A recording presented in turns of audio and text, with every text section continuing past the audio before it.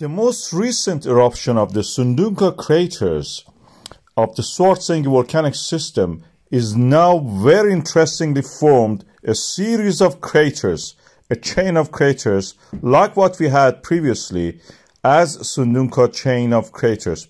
We have two groups of them. There's a North Fissure which erupted first and the South Fissure which erupted second.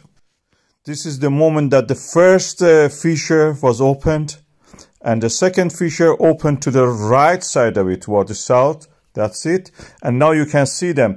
To the right are the second fissure and to the left are the first fissure. And as you can see, they are erupting, yet they are forming large craters. My estimate is that the largest one of these have a height of 20 to 25 meters. This is the North craters, the first ones. And the second ones you will see in a few seconds. I will show you that. As you can see, they are grown bigger, but because they're on that side forming the lava flow, we see the back of them. These are the south ones. We see the front of them where the lava flowing outward toward the East Grindavik and toward the sea.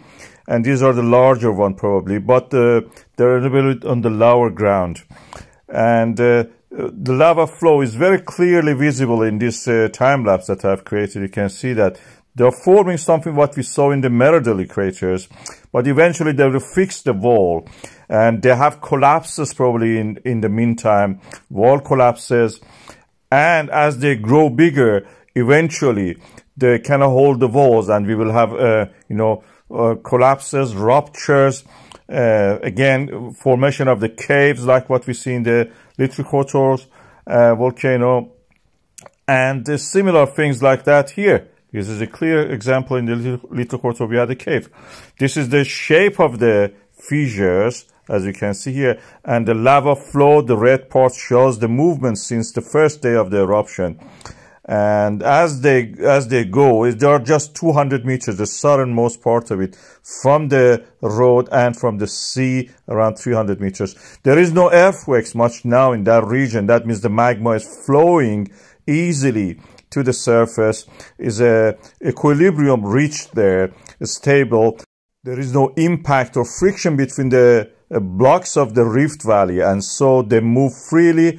The seal is open and directly leads from the reservoir in the Sundhnúka toward the dike system and erupts to the surface, as you could see it. It's a very interesting phenomenon. It may grow bigger, it's stable at the moment. Any moment is adding to its mass and height.